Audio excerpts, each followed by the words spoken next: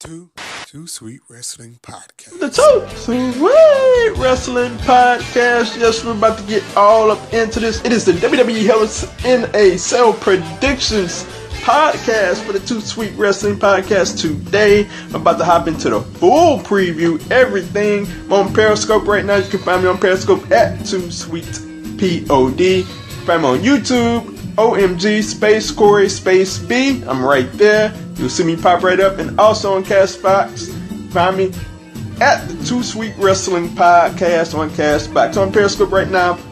Every time I get on Periscope, there's lighting issues, so please work with me on that one. I'll see how I can get around that in the future. But we're about to hop into these predictions. Feel free to follow me. Periscope, YouTube, wherever you get your product from. Twitter as well. I know everybody's on Twitter. So at Too Sweet Pod and at OMG Corey B. You can find me there. So we're about to hop into this thing right now. SmackDown Tag Team Championship on the line. New Day versus Rusev. This is quite the interesting match. I expect a really good match. Rusev and Aiden English won their way into the tag team title match against the Bar last Tuesday on SmackDown. That was a phenomenal match. These are what I would call three great workers in the ring, and Aiden English is a really good worker as well, so I expect this to be a phenomenal match as well. I am very much looking forward to it. I think it's going to be a phenomenal match. At the end of the day, New Day just won the titles. So, as much as I would love to see Rusev and Aiden English get the tag titles, because it's looking like Rusev is going to go nowhere anyways, as much as I would love to see those guys get the titles, I'm going to have to roll with the New Day to retain here, to continue to be your SmackDown Tag Team Champions. I would love if Gallows and Anderson got involved in this, and they got in the tag team title hunt going into next month. We'll see what the next storyline will be going forward. Next up, we got the World Tag Team Championships on the line. Dolph Ziggler and Drew McIntyre versus Seth Rollins and Dean Ambrose. We've been enthralled in Seth Rollins versus Ziggler versus McIntyre and now Ambrose for quite some months now. I had no idea that it would lead to the Tag Team Championships. I figured that Dolph Ziggler would face off against Seth Rollins for the Intercontinental Championship, and we'd have some kind of grudge match between Drew McIntyre and Dean Ambrose. Turns out that it didn't play out like that. It's seeming like, and I have this problem with Raw, it's seeming like nobody else is important on Raw outside of these four guys in Braun, Strowman, and Roman Reigns. That can be a problem for the rest of the roster because the show gets boring outside of those guys. So we have also the Intercontinental Championship locked up in this feud as well. It won't be defended on the pay-per-view. I don't like that whatsoever. So we have the tag team titles on the line, and at the end of the day, it's going to be a phenomenal match. I'm very much looking forward to it. This could very well be the match of the night. Who knows, depending on how much time that they give it. As for the winner, I am definitely... This is one of my more confident picks of the night. We will have new tag team champions. I think they are really going to go with this Shield thing and give the tag titles to Seth Rollins and Dean Ambrose. How long will they have them? I have no idea. It will tie up the Intercontinental Championship. They will totally book themselves in a corner if they go down that route. So I really do believe they're going to go down that route. Seth Rollins and Dean Ambrose will be your new tag team champions on Raw. I'm interested to see how that plays out. We have all the titles hooked up into this feud, and I want to see how they play this thing out going forward. Next up, we have Daniel Bryan and Brie Bella versus The Miz and Maryse mixed tag match. And I gotta say that I'm about this feud. You know, it started off pretty odd.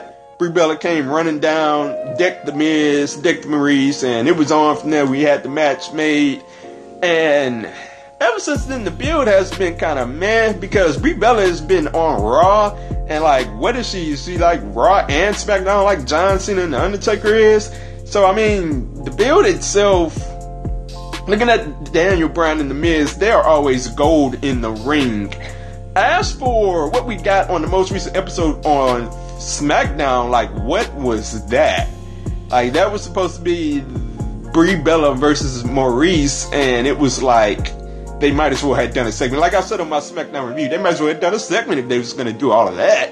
So I was very much not interested in that main event match slash segment that they had going on. As for the match itself, is this the moment where Daniel Bryan gets his quote-unquote revenge on The Miz? One, I would love to think that they would save that all the way towards a WrestleMania, but I think we're going to get Daniel Bryan and Brie Bella. I think they're going to get the victory here over The Miz and Maryse, and that'll set up another match with Daniel Bryan versus The Miz going forward. So, after that, we have Jeff Hardy versus Randy Orton held in the Cell match. I'm very nervous here because we have Jeff Hardy and we have a Cell. I'm going to get to that later. But the build to Jeff Hardy Randy Orton has been spectacular. I have loved every bit of it. And going back all the way to when Randy Orton appeared out of nowhere and was just doing whatever he was doing, that creepy thing he was doing to Jeff Hardy's ear. Gotta get it out of my mind. But the build has been great. When Jeff Hardy fought back against Randy Orton, I loved every bit of it. I thought that was phenomenal. I loved it.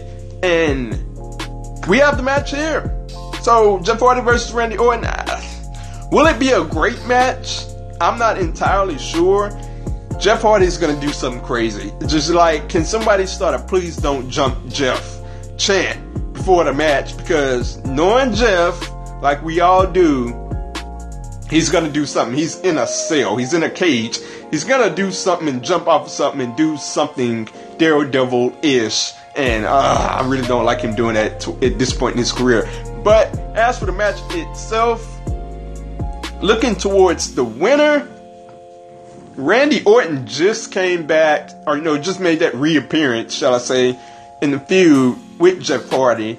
So I'm gonna have to go with Randy Orton here for him to maintain momentum with that character that he has, that sick character that he's playing right now. He really needs to maintain his momentum with this win. I think he's gonna get it versus Jeff Hardy. And I think it's going to be a well enough match. I don't expect it to be a great match or a really good match. I just expect it to be done well enough. So moving on, we have the Raw Women's title on the line. Ronda Rousey versus Alexa Bliss. And this is quite interesting. Their match at SummerSlam was a joke. Just a downright joke. And I don't know what was going on in that match to this day. Ronda Rousey was talking. They had a no-sell, a chokehold. And I don't know. I'm just going to stick to the build here going forward. This has been an interesting build heading into Hell in a Cell. Like I said on my Raw review, this feels like the placeholder match to Alexa Bliss and Trish Stratus and Ronda Rousey versus Nikki Bella at Evolution. So this match is just caught in between, in the middle, and every week we've gotten some type of Natalya versus Alexa Bliss, or Natalya versus Alicia Fox, with Ronda Rousey and Alexa Bliss sprinkled in, and it's just been really repetitive. And the build, I don't know, I haven't been interested in it. As for the match itself, looking at the result, Ronda Rousey is gonna win here. That's not even in question. As for the quality of the match, I have no idea what the quality of the match is going to be, given what we saw at SummerSlam. It just wasn't good at all. So I'm wishing them the best, but I'm not expecting much as far as the quality of the match goes. So moving on, we have Charlotte Flair versus Becky Lynch. And look, Beck's wins are we riot. Doggone it, it is Becky Lynch's time. She is arguably the most over star on SmackDown. Some might say the most over star in WWE. The crowd just loves her. She's basically the Sting of WWE, where the crowd just won't boo her. You can try to turn her heel all you want. We will not boo Becky Lynch because we love her. This has been arguably, and I won't even say arguably, this has been the best build going into Hell in a Cell, and it's all because WWE is doing it backwards. They want Becky Lynch to be heel, but the crowd is just eating it up. I'm eating up every bit of this as well. We got heel Becky Lynch, but it's a great TV to see her beat down Charlotte Flair. So I'm very much invested into this storyline. Best friends going at it. Not going to be inside the cell, going to be a singles match. But the match should be fine enough. And look, WWE, just get it right. Just put the title on Becky Lynch. I don't want to hear no ifs, ands, or buts about it. This is what the fans want to see. This is what should happen, whether we want to see it or not. This should be the result. Becky Lynch should win here. They've been telling the story for like months of Becky Lynch. I even call Becky Lynch the Cleveland Browns, playfully. I call her the Cleveland Browns of WWE for quite some time, because we were waiting on her to get a win, and we were like, okay, this is going to be the win here. And look, we've been waiting on it. So give it to us, WWE. Becky Lynch for the win for the title. Next up, we have AJ Styles versus Samoa Joe. And this has been a phenomenal build as well, no pun intended. Quite a weird build as well, with Samoa Joe and the going after Wendy. Hey, Wendy! So this has been quite the strange build as well. But most recently on SmackDown, I love the empty arena promo, and I love the story time with Samoa Joe. That was done really well. And these guys have phenomenal chemistry, whether it be on the mic or whether it be in the ring. We saw their most recent match. It was just phenomenal at SummerSlam, and well done as well. Hopefully we get a desired result. We get a straight and forward result, not a DQ, not a count out.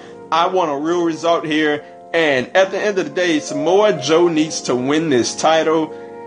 He cannot come out of this feud without the title.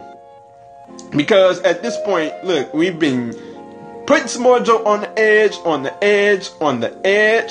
We had him with Brock Lesnar on the edge. We had him with Roman Reigns on the edge. They didn't jump with Samoa Joe.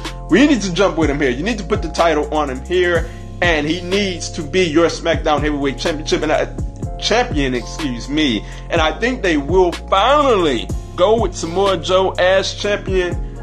And maybe we'll get another match out of this. AJ Styles gets his automatic rematch. We get another match out of this, and it should be phenomenal as well. So last up, we have the Universal Championship on the line. Roman Reigns versus Braun Strowman. And this build has just taken a turn for the worse. Because face Braun Strowman versus Roman Reigns, I was down for. It was something that I was very much interested in coming out of SummerSlam. Thought we was going to get that. We was going to get that the whole fall. And I pretty much thought it was going to be phenomenal. But then we turn around and now we have heel Braun Strowman, who's like not interesting to me. I don't find him interesting because the crowd wants to cheer him. It feels like a very forced heel turn from Braun Strowman. I don't know if you want to say that that's to elevate Roman Reigns as a face. That is a very relatable point, because that's the only thing that makes sense at this point. You put all that momentum into Braun only to turn him heel for what reason? That's the only thing I could come up with. But I think this build has lost momentum because of it. Because I'm just not sold on Braun as a heel. And I mean, going forward with this build, there's been some interesting things to happen. They've gone back and forth with it. But I'm just not interested in this match as I once was. As for the winner, this is my most clear pick of the night. Roman Reigns is winning this match. Look, at the time when Braun Strowman turned heel, I was like, well, that's it. Braun's going to lose this match and fade off into oblivion. And that's just such a shame. They put so much work and momentum into this guy only to have him fade off. And at the end of the day, he's going to lose this match. And that's such a shame. We're going to have They're gonna have their big Shield moment where the Shield holds all the titles, and I don't understand for what, for who, for why, but that's how it's gonna go down. Seth and Dean's gonna have the Intercontinental and Tag titles, and Roman Reigns is gonna have the Universal Championship, and wherever they go with it from there, I have no idea. Roman Reigns wins here. He retains the Universal Championship. Let me know your thoughts on Hell in a Cell. Let me know your predictions down below, whether it be on YouTube, Twitter, anywhere. Let me know. That is episode 33 of the Too Sweet Wrestling Podcast. Out!